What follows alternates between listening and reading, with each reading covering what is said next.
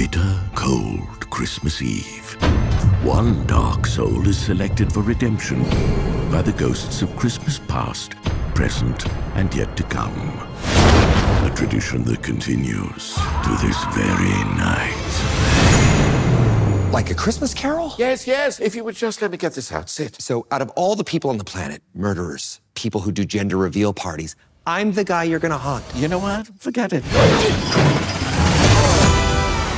I told you, the guy is a level 20 Benjamin Dickens. Come on, I can take this guy.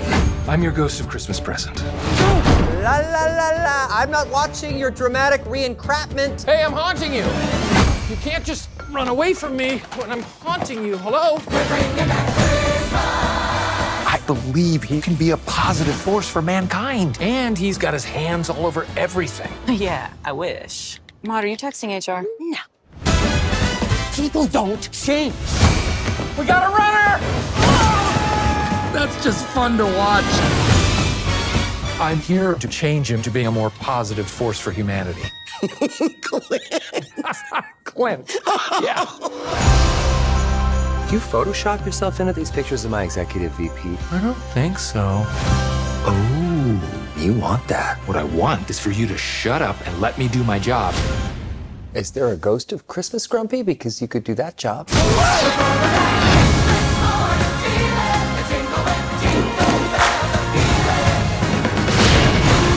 This is where real change begins.